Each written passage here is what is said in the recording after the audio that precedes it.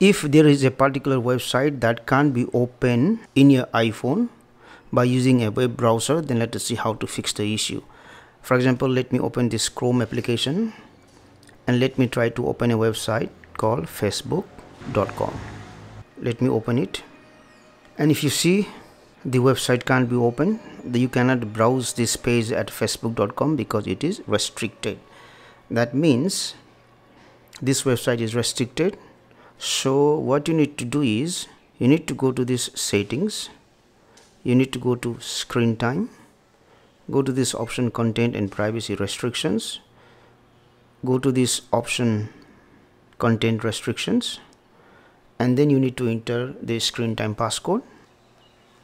And if you see there is an option web content, select it, and if you see I have selected limit adult websites, and under never allow I have entered facebook.com.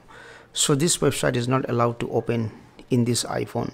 So what I can do is I can swipe this website to the left and then delete. So I have removed this website from never allow list. So if I go ahead and if I try to open Facebook this time, let us see what happens. This time you can see I can open the Facebook website.